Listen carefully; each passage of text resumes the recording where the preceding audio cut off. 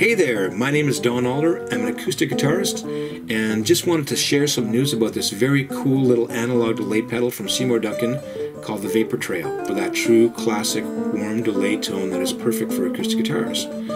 There are no microprocessors or digital signal processors. A pair of modulation controls lets you take fine control over the rate and depth of the effect. These controls are mounted right on the top panel so you can easily adjust them on stage.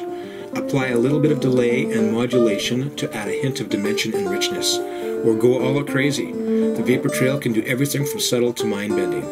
It has a translucent delay knob with a blue LED which flashes in time with your delay speed, giving you a visual indicator of your delay time. It even includes a TRS jack which allows you to add effects to the wet signal.